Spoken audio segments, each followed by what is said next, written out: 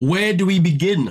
We've experienced Mary and Brandon from 90 Day Fiance for a while now, and we've experienced how toxic their relationship has been, and we've also experienced how much of a liar Mary really is and how much she's a scammer. And also on top of that, we also experienced Brandon even calling her a scammer himself as well as a gold digger, and that is something that was exposed on the tell-all. Now, of course, when Brandon was asked the question, why did he say those things? He said because there was times when he was in the States, if he was unable to give Mary money, Mary would always act out, which is something that clearly is believable. And of course, at the time, his mother even backed up that statement. But now we are in a position where things have gotten a whole lot worse. The picture has gotten bigger, and not in a good way.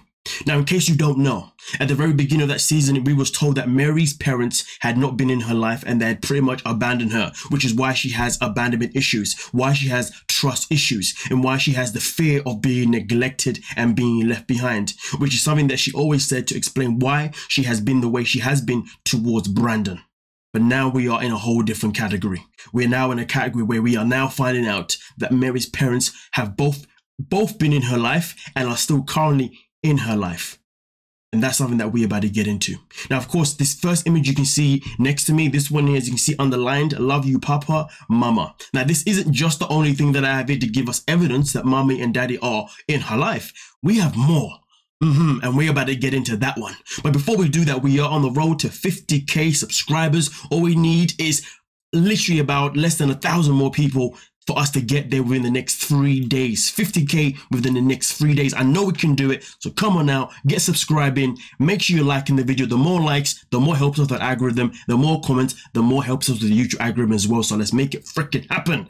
Now, with that being said though, let's get into the nitty gritty of exactly what we have found out. And as you can see right here, first and foremost, if I just run away from the screen, below here, as you can see, there's a picture of a man holding midnight. And also this man here has got there's a circle around his picture. Now, why? Why is there a circle around his picture? It's because, well, this man has been discovered to be Mary's father, allegedly.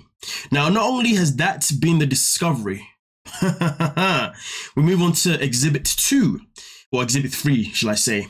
In this picture here, we can see a picture of a woman next to Mary, where this woman has been reported as Mary's mother. And of course, the man has before been reported as Mary's father.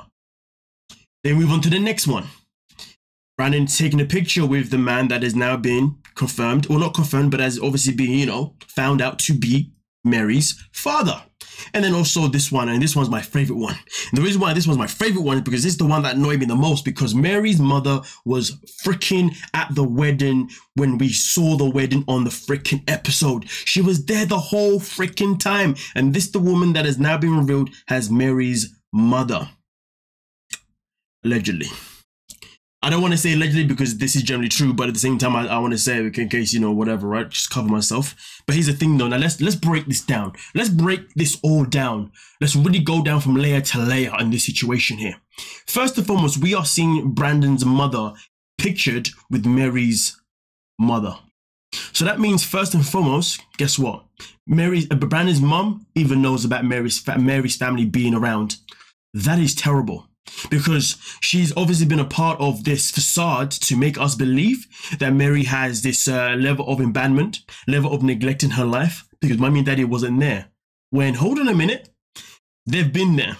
They've always been there. That is not cool. I get it. Maybe she just wanted to support her son.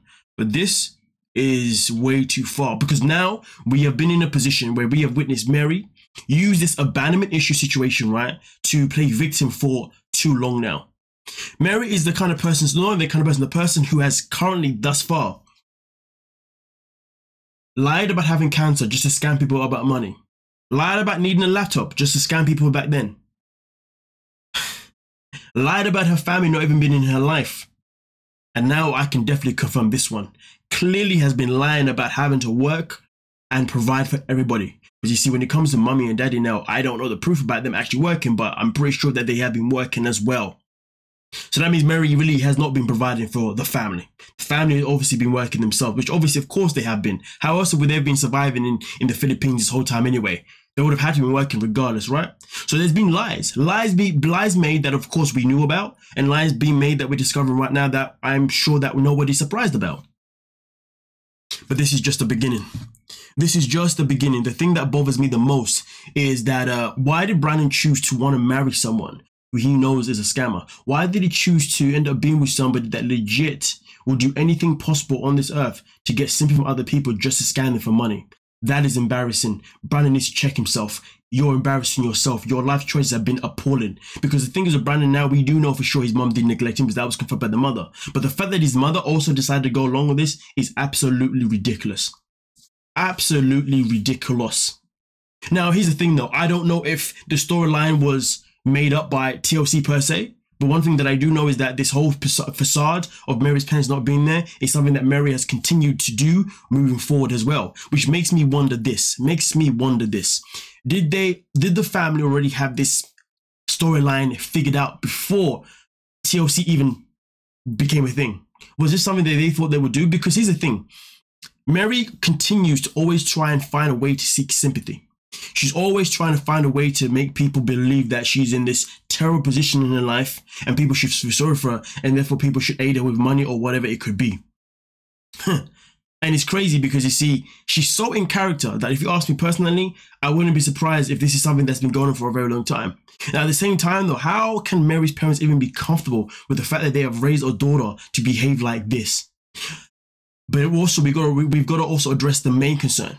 The main concern is that given the fact that Mary obviously does not have abandonment issues from her mother and father, the fact that she does not have neglect issues or anything like from mother and father, it brings us to wonder this. Why is she in this mental space where she's hell-bent to behave the way she has been behaving? Because the way she's been behaving is not safe. It is not kind. This woman has literally come out on the social media, lie about cancer, to then try and talk about how she's going to take her own life just to make us feel bad. Always complaining about this, always complaining about that. Clearly, Mary is in a position in her life where she needs help, serious help. But here's the thing though. Mary is never going to realize or never going to see the need to want to actually seek help. Not because of the fact that you get judged in the Philippines for not if you end up going seeking help. That's not the real reason. She said it on the tell that if you do it here, people will judge you as if you're crazy. That may be the true. I'm not going to say it's not, but I don't believe that's the core reason. It's because you see, she's got people around her who are motivating, who are enabling this behavior.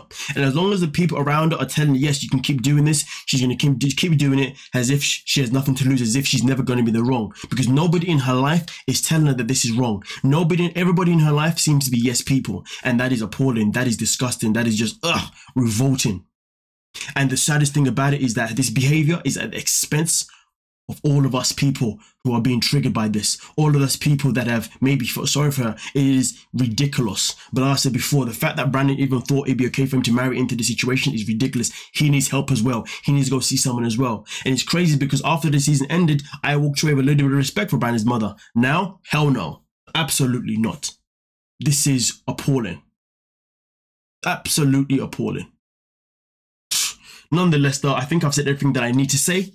I'd definitely like to know what you guys, I'd definitely like to know what you all think in the comment section. Like I said before, the more comments, the more likes, the better we do on the YouTube algorithm. And of course, the better we do, the more subscribers come in. But of course, the people coming in right now and watching this video, subscribe. We're trying to get to that 50K, which is literally less than 1,000 more people before the end of this month, which is 3 days left. Come on now. I know you want to be here. Otherwise, why are you here? We're done. We're out. Peace.